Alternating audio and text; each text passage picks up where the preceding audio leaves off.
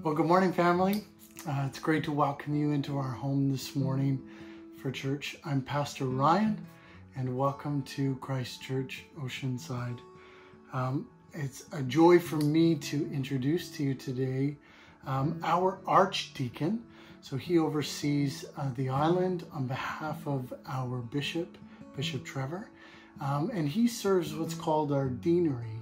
And that is all the clergy on the island in our area. We gather together, or at least we did before COVID, and we would gather together in Victoria and encourage one another and talk about what the Lord is doing in our parishes. And Rob Szo is our Archdeacon, and so he is the rector of the Church of Our Lord, which is in Victoria, downtown Victoria, right by the museum there. And it's a beautiful spot. And Archdeacon Rob is leading so wonderfully. And so he is graciously coming to join us through video to preach today on what it means to be a follower of Jesus. And I just can't say enough good about him. He has served me so well since moving to the island, has been a constant source of encouragement and strength to me. And just nice to know I've got a friend here who's backing me up. So I'm very excited to have him come and preach on grace today. And so you're going to love him. And hopefully we get to see more of him and in person, that you would get to know him in the coming years. Now, our psalm reading this morning is from Psalm chapter 67. And it is an epic psalm. And so it's a joy for me to be able to read this over you today as we prepare our hearts to move into worship in song. So Psalm chapter 67, beginning in verse 1. May God be gracious to us and bless us, and make his face to shine upon us, that your way may be known on the earth, your saving power among all nations. Let the peoples praise you, O God. Let all the peoples praise you.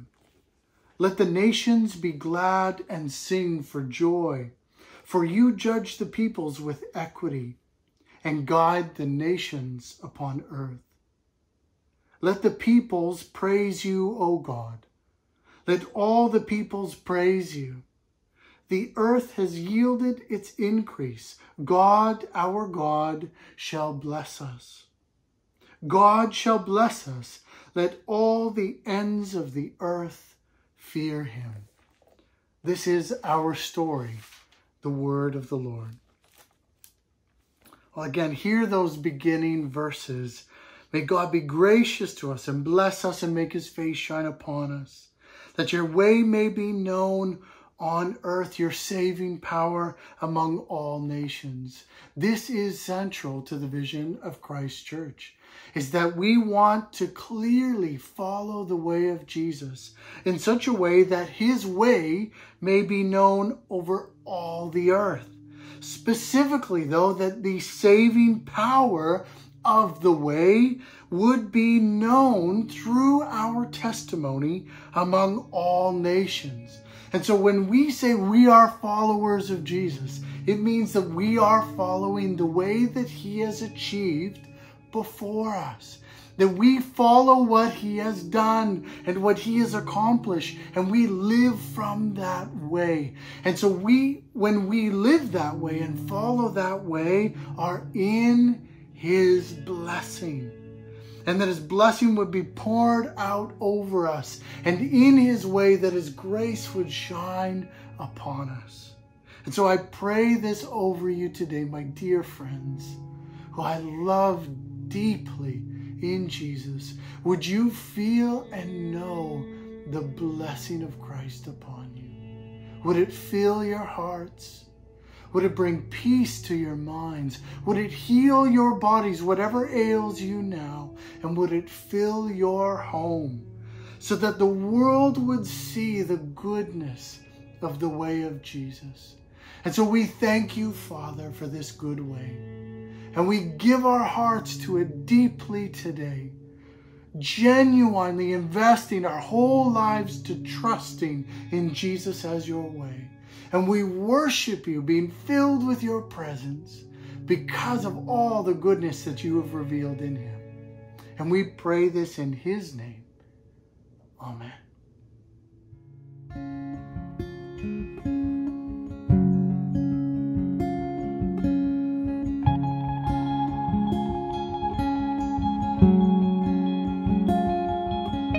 Be thou my vision, O Lord of my heart, not by all else to me, save that thou art, thou my best thought, by day or by night, walking or sleeping, thy presence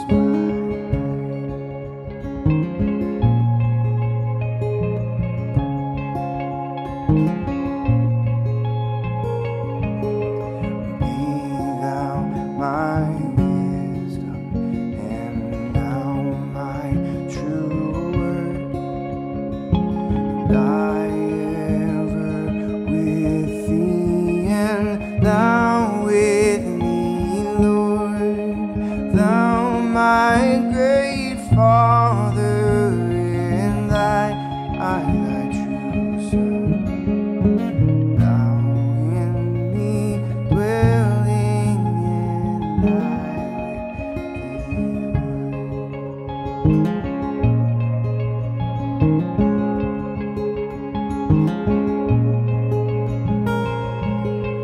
riches I need not, nor man's empty praise. Thou my inheritance, now and always. O thou and thou only, first in my heart, High King of heaven, my treasure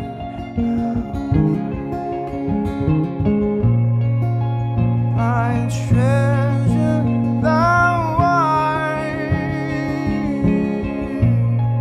my treasure thou.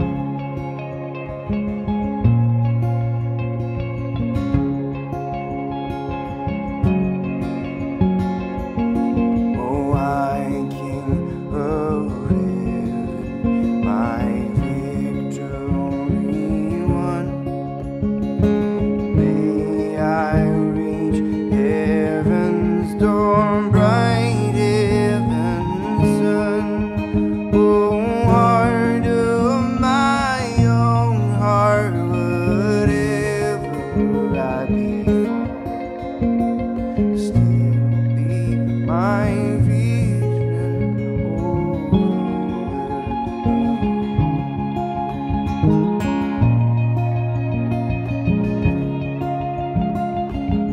Sing the last verse again. High King of heaven, my victory won, may I reach heaven's door, bright heaven's sun.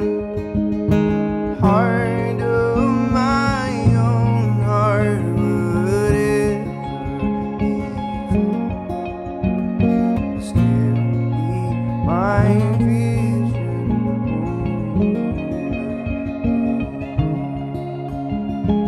heart of my own heart, whatever befall, still be my vision.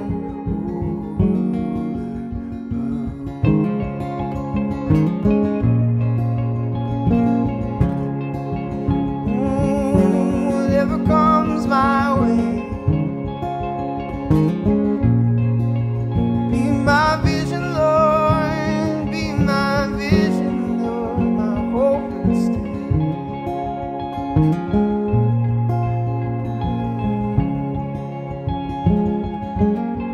My treasure thou art, my treasure thou art.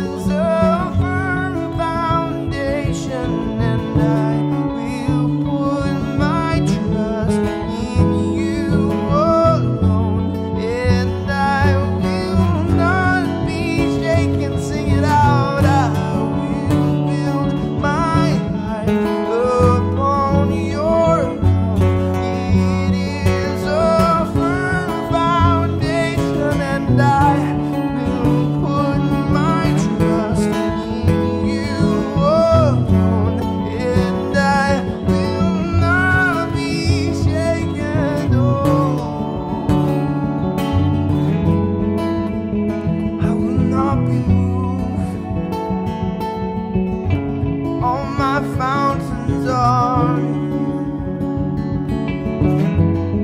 Oh, you are the rock on which my house is built. Oh, and when the storm blows, oh, when change comes, set my eyes on you. Oh, you're where I'm going, the way, the truth, the life. What I'm reaching for, Lord, what I'm striving for, to be like you. Your holiness in me, your righteousness in me, changing everything. It's changing everything. Oh, I will build my life upon your love.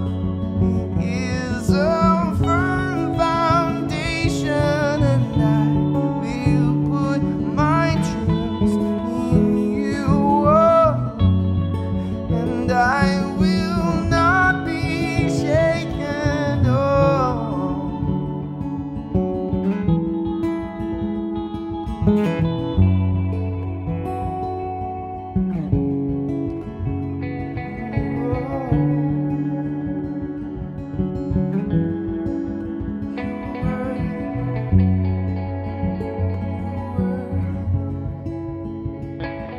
sing holy, there is no one like you, there is none beside you. Open up my eyes in wonder and show me who you are, and fill me with your heart, and lead me in love to those around me.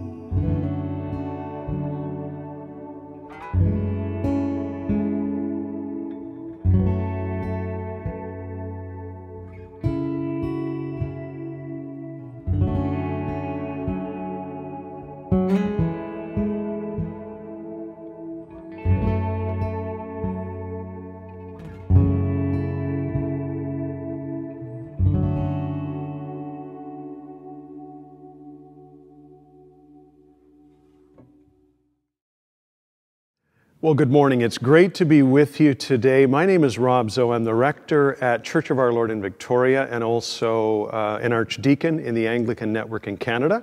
And really glad that Ryan asked me to be part of your sermon series on what does it mean to be a follower of Jesus? That's a question that's topmost in my mind all the time as a follower of Jesus, that longing to be more mature and to be growing continually. And that's the race we're running. So it's great to be here. I really, just before I get into the series here, I also realized I made a horrible mistake. I forgot to ask Ryan how long his sermons usually are.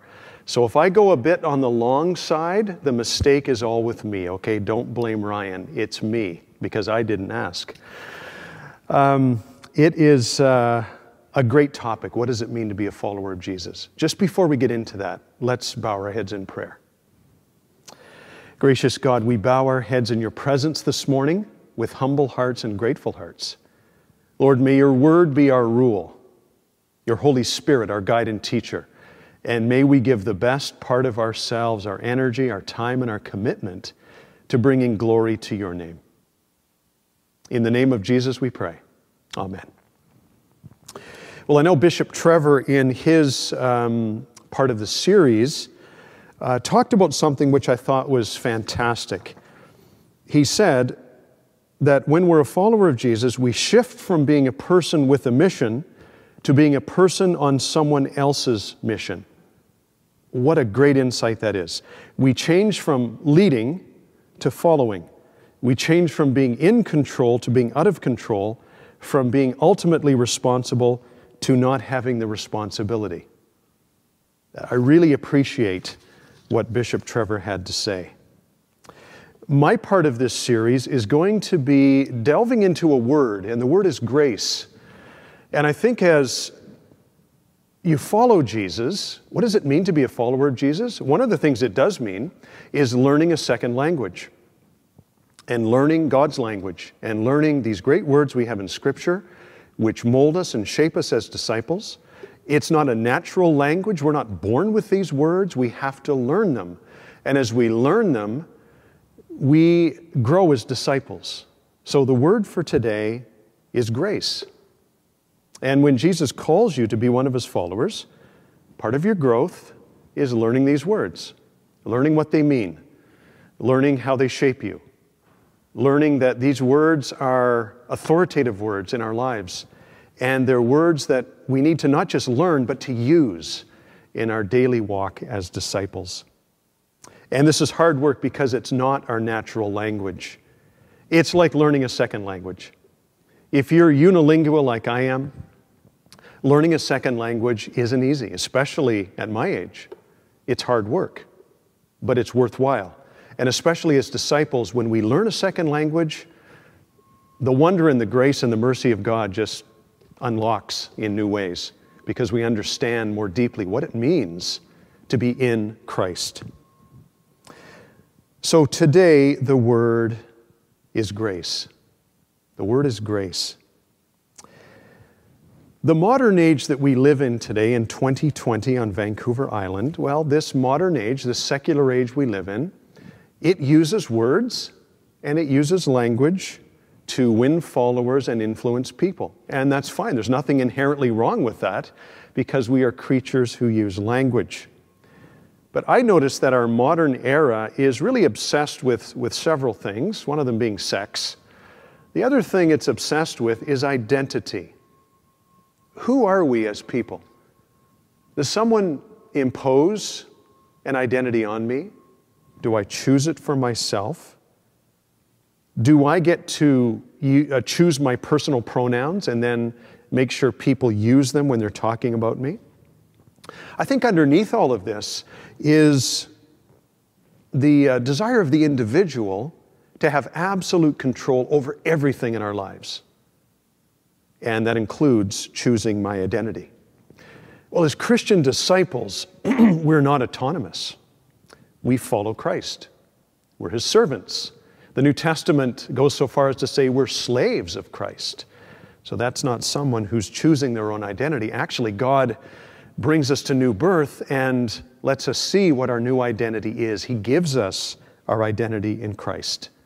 Our identity in Christ is revealed to us through the gracious and loving God. And one of the ways He does this is through the words of Scripture. And one of these key words running through all of Scripture is the word grace. The word grace. That word grace is a great little word. It's an easy word to use, and we toss it around. We use it carelessly, probably, often. But how are you using it in your discipleship language? How do you understand it? And how do you explain it to someone else? How does it mold you and shape you? Well, I'd like you to open up your Bible, if you would, to Ephesians chapter 2, and beginning at verse number 1. Ephesians 2, verse 1. That's what we're going to be looking at today. Two things to see in Ephesians 2. First of all, who we are by nature. Who are we naturally as people? And then secondly, who are we by grace? Who are we by grace? So nature and grace. And we can only understand the second point about grace when we understand the first point about nature. We can only receive God's grace when we admit who we are by nature. So let's start with our natural state, who we are by nature. Well, if you look at Ephesians 2 and verses 1 to 3, you'll see that it is pretty grim reading. It's not pretty. It tells us that we need to be willing to look at ourselves in the light of what this says. Who am I by nature? Well, Paul's telling us here in Ephesians. And keep in mind, this is who we are before God brings us to new birth. Very important to see that we were dead in transgressions, but when we're in Christ, we're no longer dead in transgressions because we've been made alive in Christ. Now, Ephesians 2, 1 to 3 captures all of humanity. This is all of us. If you think you're not part of this, then I'm sorry to ruin your nice Sunday morning by saying that this includes all of humanity. This is every tribe, language, and nation. These are the ones Jesus sent his apostles to go to. At the end of Matthew's Gospel, chapter 28, the Great Commission, this is the world Jesus was sending his church to go and reach and to take the good news to. This is Vancouver Island. This is who we are by nature. And Ephesians 2 is saying, look, humanity's in the same boat, and it's a pretty leaky boat by nature. It needs fixing, and we need someone to come and rescue us from the leaky boat. So that's what we're going to see here as we look into grace. So Paul's words are meant to remind these people in Ephesus of their natural state before God's grace was revealed to them. So I hope that's an encouragement to you. This is who you were by nature, and we'll be moving to who you are now by grace. So notice what Paul says there in Ephesians 2:1. The Ephesians were dead in their transgressions and sins, meaning they were spiritually dead and they were dry. And I know that's tough to hear, but it means that in our natural state before faith in Christ, we're hopeless. We're lost. We're helpless. It means that we have no natural goodness or righteousness that's going to win us favor with God. Nothing. We're lost by nature. The early church father, St. Augustine, called this original sin. And many people struggle with the idea of original sin because it's difficult. And it is difficult. It's very uncomfortable. But it's important to know that it's biblical teaching. It's not something Augustine made up to control the people in his church. It's not something Paul makes up. It's not something that Ryan makes up to keep you under control and keep you under his thumb. This is biblical teaching. The teaching of original sin has been abused in the past. And we have to admit that up front, that sometimes preachers and teachers have misused it in order to keep people under control and to give people the impression that there's nothing they can ever do to be happy in their relationship with Christ. Well, that's really unfortunate. That's a mistake. What Ephesians 2 is doing is simply pointing out the truth of our natural state before God's grace is revealed. And I think as we look around at our world, we see this natural state on full display, don't we? I think we see it in our own lives as well. We see it in our state before we come to Christ, and we see it peeking through from time to time, trying to win out over our new identity in Christ. And if you think this is something only limited to Paul's letters, listen to something King David says in the Old Testament, in Psalm 51. This is what King David says: "Surely I was sinful at birth, sinful from the time my mother conceived me." And then he cries out to God, "Cleanse me, wash me." Well, as the anointed king, David admitted his fallen nature, and he cried out to God to make him clean and to give him a Savior. And that's a crucial posture for disciples, to recognize our brokenness and our fallen nature and to cry out to God to repair us and give us the Savior. So this sinful nature isn't something that appears in Paul's letters for the first time. It actually appears in Genesis chapter 3, way at the beginning of the Bible. That's the first time it appears. It makes its final appearance in Revelation 22. That's the whole Bible. It's everywhere running through that. Human nature is a thread running through all of Scripture, but it's a very warped thread. It's very twisted, but it's there. And without this thread of human nature running through all of Scripture, then God's grace wouldn't have been necessary. The cross wouldn't have been necessary. Let me explain that. When Jesus on the cross said, "It is finished," he meant that the sacrifice of himself, of his own blood shed, paid the full cost. God's wrath has been satisfied forever. Judgment was turned aside because it was put upon Christ and not on the people who deserved it, which is us, humanity in our sinful nature. And it's hard to imagine why Jesus would have gone to the cross and died such an agonizing death if human sin wasn't all that serious. If it was something that could be dismissed with the wave of Jesus' hand, why wouldn't he have done that? I mean, he did that with disease, didn't he? He said, "Be gone," and it was gone. But human sin, that needed the sacrifice of himself. And that's what he came to do. It's so serious that it needed him to pay the cost. So if sin isn't something that's in us by nature, then we are okay on our own. And we can save ourselves. But I hope we all know that that's not the case. If sin is something that's in us by nature, that's another story, isn't it? That's a story that needs a word like grace. So Ephesians 2 paints an unflinching picture of the human heart. And my heart and your heart, it's on full display here for everyone to see. And we should recognize ourselves. Now, you may be a person like me who wants to skip over these verses, who wants to go quickly past these 3 verses and say, well, this is a bit of a downer, this is a bit depressing, this doesn't sound good, and I'd like to move to the good parts coming in verse number 4. And again, that's very understandable. But I really encourage you to stay with this, to stay with the hard parts, because we need to see this. Let me share a quote from a very gifted evangelist named Rico Tice. Rico says, "Grace is only amazing when sin is clearly seen." Grace is only amazing when sin is clearly seen.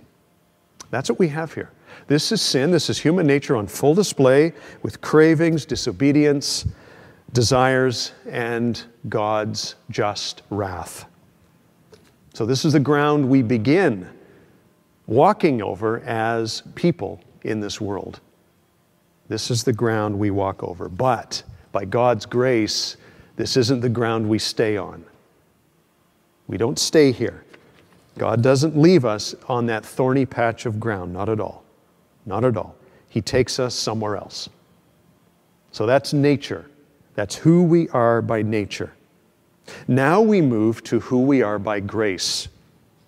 So in the rest of the passage in Ephesians 2, verses 4 to 10, we see God's gift on full display for us to see. This is a huge shift here, away from our nature to our new identity in Christ. And let me read verse 4 to you. Ephesians 2, verse 4. So Paul's just said, like the rest, we were by nature deserving of wrath. Wow, that's heavy. Listen to verse 4. But, because of his great love for us, God, who is rich in mercy, and then he goes on. Notice that word but. The word but. That's a huge shift in teaching here. It's saying that our natural state isn't the end of the story. God's grace is moving here. This is the story of God's grace. And when we're hearing the story of God's grace, it doesn't end in fallen human nature. God's grace starts a new creation, a new life, healing, forgiveness, meaning, and purpose, a new identity in Christ, new hope, new joy, new strength in suffering. Everything that comes to us by being in Christ, it comes to us by grace. One definition of grace is unmerited favor. And that's a great definition, unmerited favor. What Paul does is he puts flesh on the word, and he fleshes it out here. In verse number 4, he says, because of his great love for us, God, who is rich in mercy. So there we see that grace means great love, and it means rich mercy. That's what God's grace means. And that's what's been given to you as a follower of Jesus Christ. And that's why it's so important for you to know this word as a follower of Jesus Christ, to know who you are in Christ, to know who God is, this amazing God who's brought you to new birth in Christ. And it's so important that we see how Paul fleshes out the word, because otherwise it's just a word. And we can easily say to people, well, you're so gracious to me, or thank you for your grace.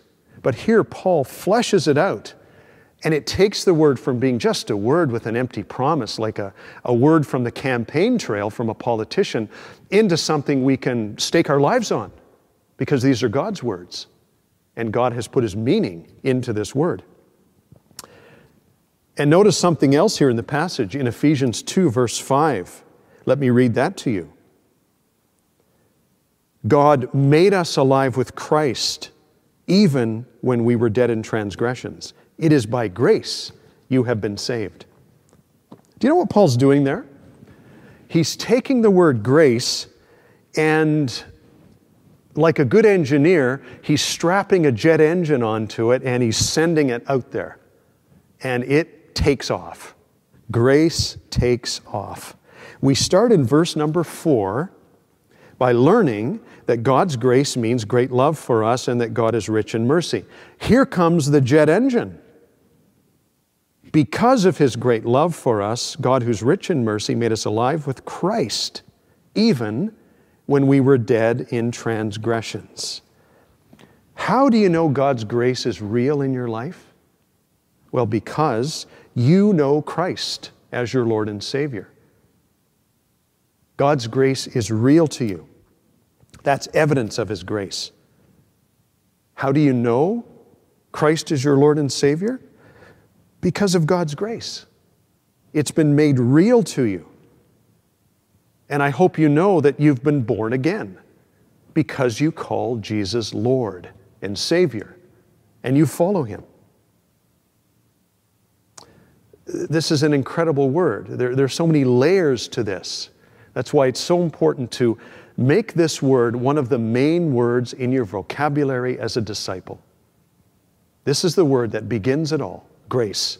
There are many other words as well as you learn a second language. Words like regeneration, propitiation, sin, confession, repentance, eternal life. But it begins with grace.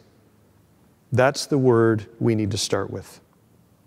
Well, I'm going to move to application in just a minute, how this filters down into our daily lives. But before we get to application, Paul gives a warning in the rest of the passage. And we wonder here, are we going back into the sinful nature? Are we going back into the bad news? Well, we wonder if a warning is necessary. Well, it is. Remember that Paul wrote to the Ephesians to help them spiritually grow and to help them mature in Christ. And Paul seems to feel that a warning is necessary. Why? Well, because we easily forget and we fall back into our old ways. Listen to Ephesians 2:8.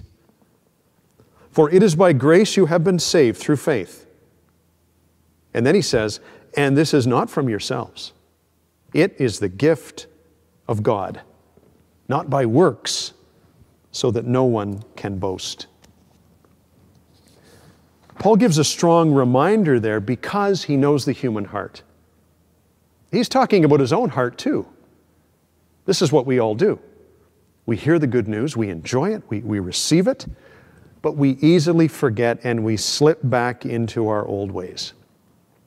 The other day I was reading Psalm 78 in my morning quiet time. And Psalm 78 tells the story of Israel feasting on heavenly manna in the wilderness and drinking water from the rock and enjoying every blessing that God gives, freedom from slavery and the spiritual food that sustains to eternal life. But then they quickly forget. Listen to verse 32 of Psalm 78. In spite of all this, in spite of all the blessings, they kept on sinning. In spite of God's wonders, they did not believe. That's humanity. We receive God's blessings, we're sitting down at the meal enjoying, and we get up and we've walked a few feet from the banquet table and we forget and we go back to our old ways. That's why we need to be reminded. Well, the good news is that we're not defined by our human nature anymore. You're a new person in Christ. But here's the important part here. The old nature still clings to us. It's still there. You're still engaged in a battle, in a spiritual battle against what the New Testament calls the flesh.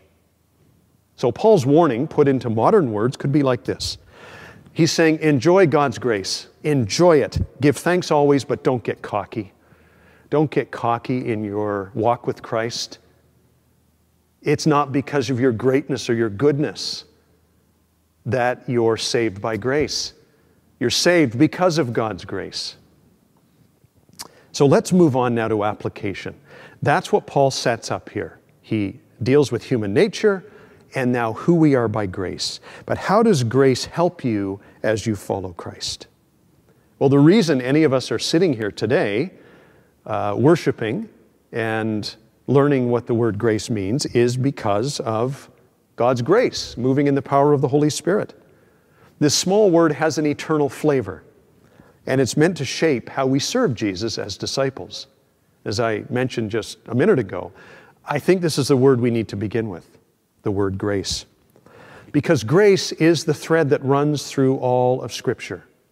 It's there from Genesis 1 to Revelation 22. And we know in Genesis 3 the thread of human nature comes in, but God's grace wins the day. And it's all about God's grace. We see grace in creation, in the fact that God made everything that is, including us. We see it in the covenants. We see it supremely in the cross, don't we? God's grace is everywhere. It touches every part of the universe, including us today. So Ephesians is a very practical letter. If you study it, and I hope you'll take some time this week to read it, it's only 6 chapters, but it roughly breaks into 2. The first part of Ephesians is teaching. It's beautiful, brilliant teaching, beautiful doctrine, which is teaching and theology. Then the other half is practical application. How do we put this into practice? Monday through Saturday. How do we do that? The first part of Ephesians is meant to thrill your senses. Read Ephesians 1 and then 2.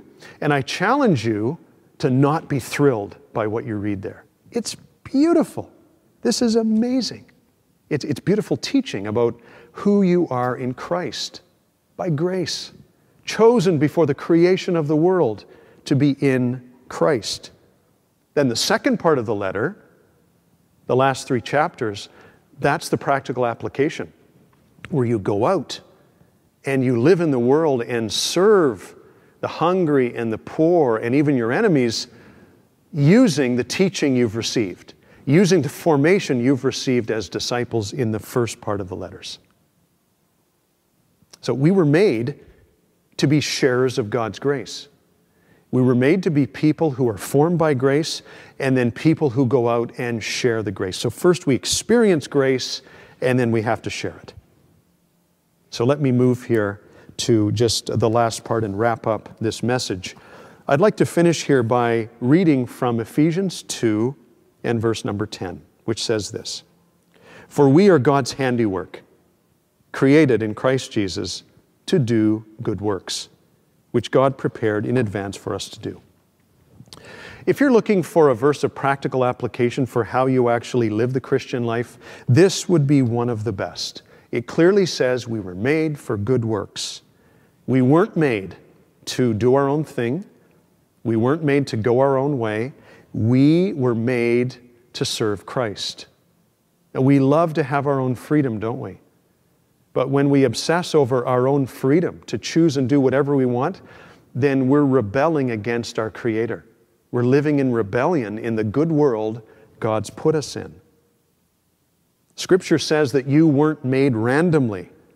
Human life isn't an accident. You didn't somehow evolve out of the primordial soup. It's not how it happened.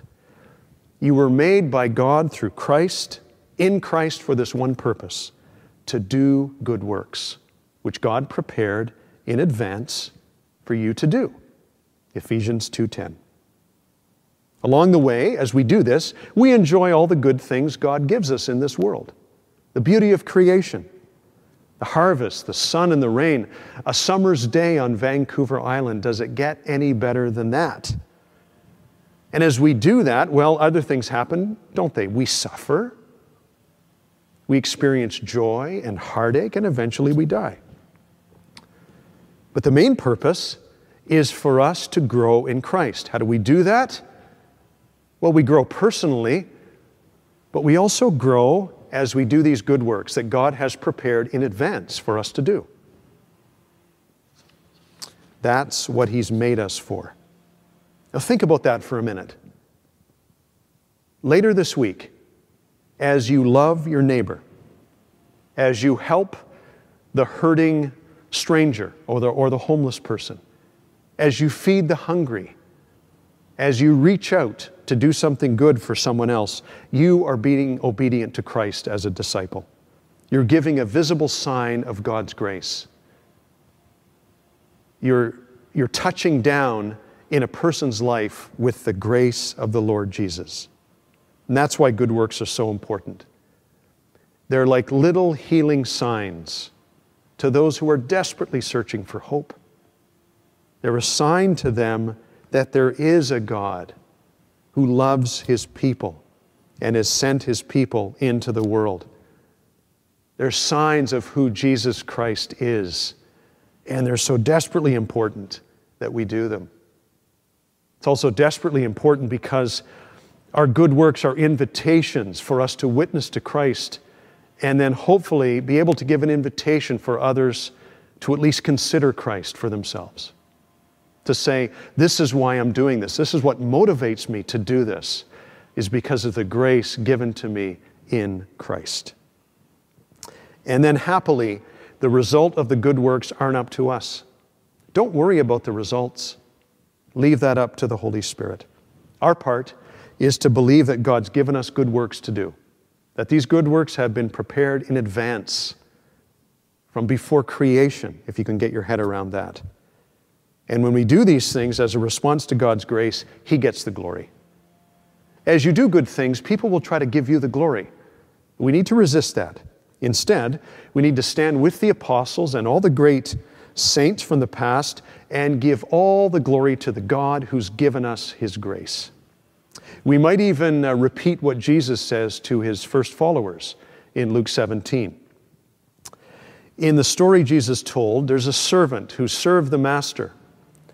And instead of expecting a reward, here's what Jesus says the servant should say. We are unworthy servants. We've only done our duty. We've only done our duty. Our duty is to serve the God who's poured out His grace in such a lavish way upon us and upon the rest of His people. So how do you follow Jesus? I want to suggest to you, you follow Him by learning this word. Make the word grace part of your living vocabulary as a disciple. And do these good works, because good works are a necessity and a privilege. As disciples touched by grace, we should stand in wonder and awe at the grace of God poured out upon us. Again, read Ephesians 1 and see the power of God. Our nature has been redeemed. Grace has been poured out. Why? Because God is rich in mercy and He loves His people. Even when we were spiritually dead, what did He do? He made us alive with Christ. Let's pray. Gracious God, we struggle to even imagine Your grace. But we thank You for Your word, Lord, in Ephesians 2. Thank You for the way grace is explained to us and made tangible. So Lord, we respond by thanking You for this rich gift, the most valuable prize, the Lord Jesus, our Lord and Savior. And we ask now, Lord, that You would give us a renewed zeal to go out and serve You with good works, to serve and love our neighbors, to love our enemies. Why? Well, because You loved us, and we've been made alive in Christ. And we want to give You all the glory. Amen. We're going to end this morning by singing the Apostles' Creed. This song is called This I Believe, the Creed.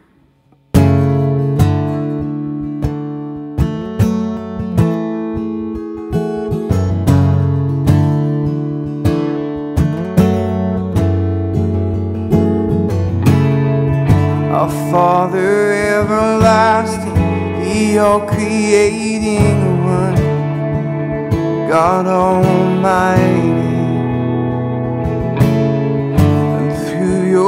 Holy Spirit, conceiving Christ the Son, Jesus our Savior.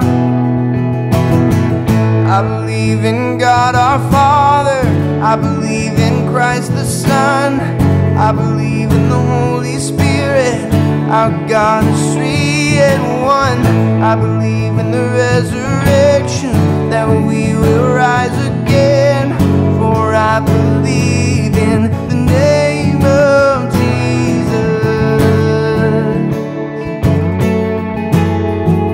I believe,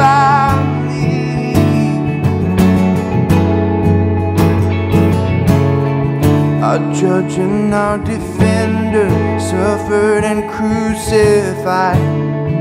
Forgiveness is in you. Descended into darkness, you rose in glorious light. Forever seated, I sing, I believe, oh, I believe in God our Father, I believe in Christ the Son, I believe in the Holy Spirit, our God is three in one. I believe in the resurrection, that we will rise again, for I believe in the name of Jesus. Yes, I believe in the name of Jesus. Oh, I believe in the name of Jesus.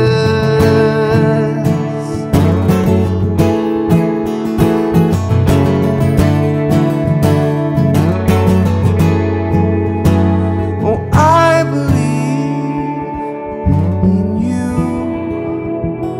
and I believe you rose again, and I believe that Jesus Christ is Lord. Oh, sing it again, I believe, oh, I believe in you, and I believe you rose again, and I believe that Jesus Christ is Lord. Yes, I do, with every part of me. I believe in life eternal, I believe in the virgin birth, I believe in the saints' communion, and in your holy church. I believe in the resurrection, when Jesus comes again, for I believe in the name of Jesus. I believe in God our Father, I believe in Christ the Son, I believe in the Holy Spirit, our God is three in one. I believe in the resurrection, that we will rise again, for I believe in the name of Jesus. Yes, I believe in the name of Jesus. Oh, I believe in the name of Jesus.